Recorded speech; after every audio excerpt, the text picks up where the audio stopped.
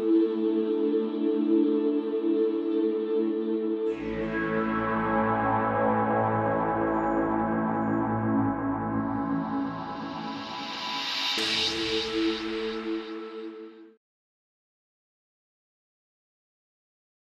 guys, welcome back.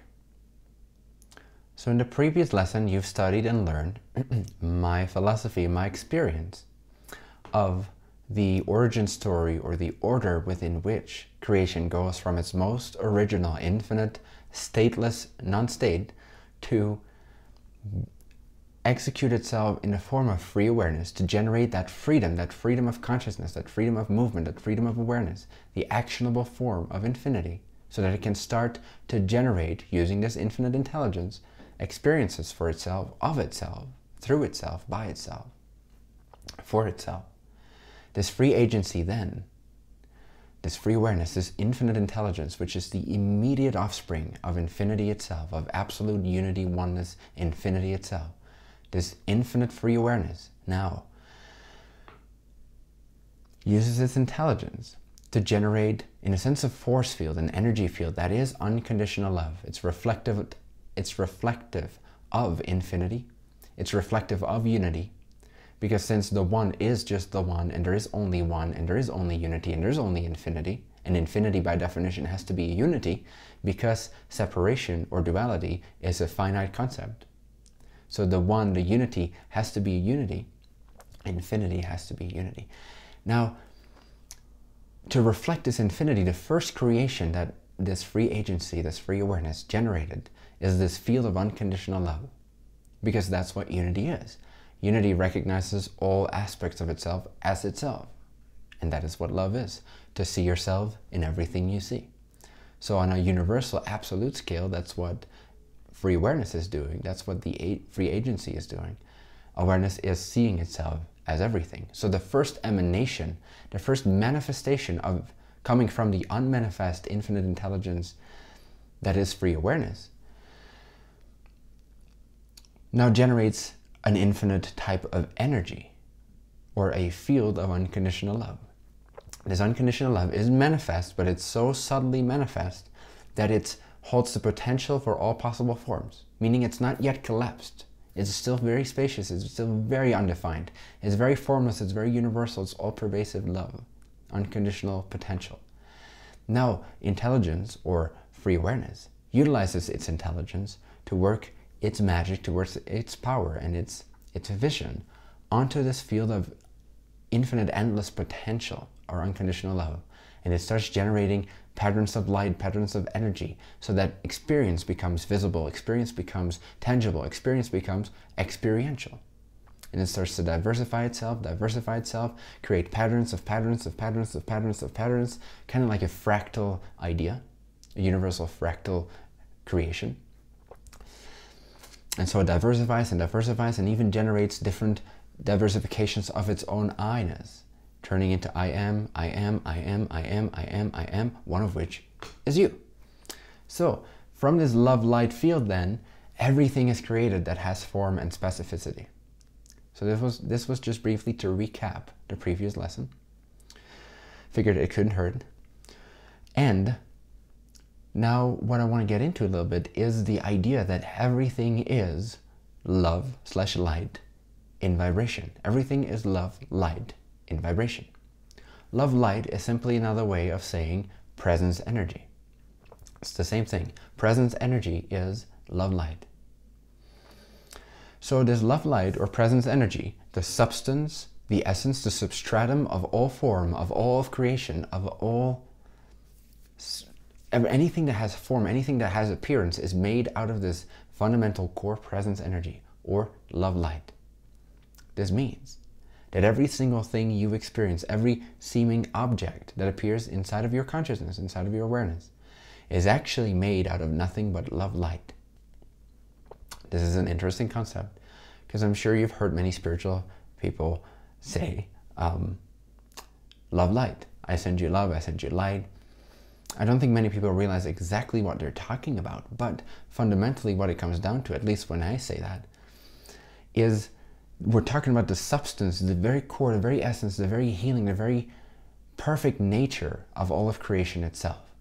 So when we share love light with each other, in a sense, what we're doing is we're amplifying the recognition of the fundamental basic energy that connects and combines and unifies all that we are. It heals everything that needs to be healed, quote unquote healed. Healing doesn't really exist, but for the purpose of transmuting or transmitting an energy sensation, healing is a beautiful word. So the love light, when we send love light, things heal, things realign, things become rooted again in that core substratum of existence or presence itself. So what I want you to experience in this lesson, or get a clearer perspective, a clearer experience of, is the fact that everything you ever experience, including what you would call physical matter, is actually love light in a particular vibratory pattern. So take the basis of existence, which we've now discovered is presence energy or pure love light. This love light, at its absolute level, we could say is vibrating at the frequency of unconditional love and unconditional light. Now, what we see in everyday life, like a laptop, like a camera, like a pen, like a rock, like other people, physical bodies, those things all seem so physical to us, but they're actually not. And if you followed Enlightenment to the emptiness lesson, you have gotten a sense of how what seems like physical appearances are actually empty appearances. However, so it seems solid to us. Physical reality seems solid to us. It seems physical. It seems dense. It seems like it's made out of matter, out of actual physical molecules. But what are those actual physical molecules made out of? Out of actual physical atoms, which we know are not really physical. They're more like non-physical. And what are these made out of? Etc., etc. Subatomic particles, quarks. So the list goes on in that sense. And there is no end to the diversification or the non-physicality of energy inside of seemingly physical material. So what seems physical to us, what seems solid to us, is nothing but love light at a certain vibration. In a sense, we could say, having crossed its own path so many times that it has seemingly become dense and physical.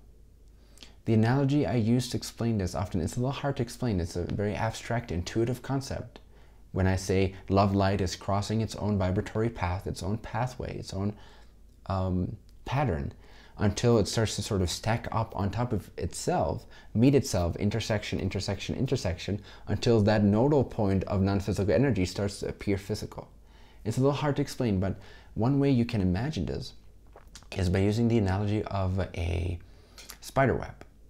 Now let's say that a spider, as it's making its web, the web itself represents a non-physical single vibration. So a single string of its web represents a single vibration of love light, a non-physical vibration, just an energetic vibration. In a sense, like your Wi-Fi is an energetic, non-physical vibration, right? So now the spider starts to create a web, and it has to, at some point, cross its own path. Meaning that the same wavelength, the same pattern of energy, the same vibration of love light starts to cross its own path. And now imagine that the spider would be a little delirious and would not be quite aligned. It would start to, in this analogy, it would start to cross its own path over and over and over and over again in the same spot. Let's say in the center of the web, it completed the web, but now it starts to cross its own path, cross its own path, cross its own path in the same location. So what starts as a single intersection now starts to become a nodal point, starts to become a cloth of sorts, where all the non-physical energy, where the single vibration of that web has been so condensed that it is now sort of tight. It can no longer vibrate as fast and freely as it wants to because it's surrounded by itself. It's condensed by itself. It's caught in its own web, in a sense.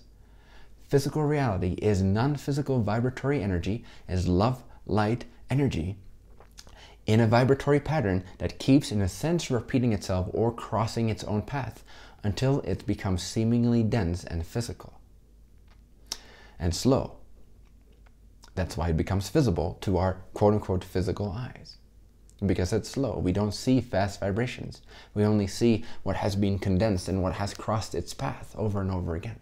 Now we can expand that window of consciousness and start to perceive more non-physical energy. But for the purpose of this analogy, all I want you to realize is that even physicality is nothing but love light in a particular vibratory pattern. So, again, as with anything, as with any realization I share, it doesn't really help you. It helps you a little bit to have a clear understanding and a clear vision of how things work, and analogies can definitely help things sink in to your being and become more convinced of what I'm sharing and how life actually works energetically. However, the most palpable and transformative will always be direct experience. So for the purpose of this lesson, the homework is that you sit down meditative style for like 15 minutes and you focus on physicality for a moment. But what you notice or what you focus on or what you imagine is that somehow physicality, so you can pick an object, you can pick a rock, you can pick a room, you can pick a door in your room, you can pick your own body, it doesn't matter. But you sit down, you relax your mind, take a deep breath, give away all distractions for a moment. And now you start seeing physicality itself, let's say the door in your room, as being made out of light. Or you could say, if you want to, love light. Just somehow imagine in a way that works for your particular makeup, your particular belief system, your brain, if you will. Just come up with an analogy or a visualization. And I cannot really share any because there's infinite ones and you have to sort of come up with the one that is most natural to you, because that will be most effective. Whatever your imagination comes up with is perfectly aligned for your belief systems to be transformed, your perception to be expanded. So tune into yourself and imagine in whatever way you can, using whatever permission slips or analogies that you need to get a sense of how that physical door or that physical rock or your physical body or the universe at large or planet Earth, doesn't matter, how it's made out of light, how it's light in condensed form. Just like eyes, when we look at eyes, it's hard to imagine that it's actually steam, right? We wouldn't really say that, oh, a block of ice. No, I can see that as steam is very solid, it's very physical. I can't see the H2O inside of it, but you can. So water is simply condensed steam that has tightened its pathway and crossed its own path over and over again until it has become this solid block of ice. It has slowed down its vibratory state of the molecules in this analogy to the point where it becomes ice. Now, when you look at a piece of ice, it's kind of hard initially to imagine that it is actually, in essence, steam like H2O. So, nevertheless, imagine that physicality, molecules being clumped together and forming what we call a door and emitting certain types of colors or reflecting certain types of colors is actually itself made out of light vibration.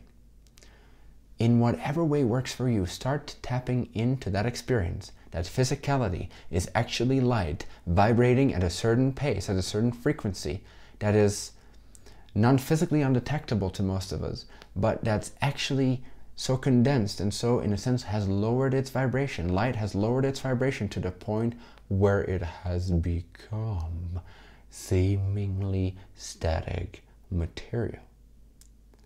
But really, even inside of the seemingly static material, vibrations are still going off at a slower pace than pure non-physical energy or pure light, pure love light, but still. You can start to see objects, you can start to feel and experience objects as being love light energy in a particular vibratory frequency state.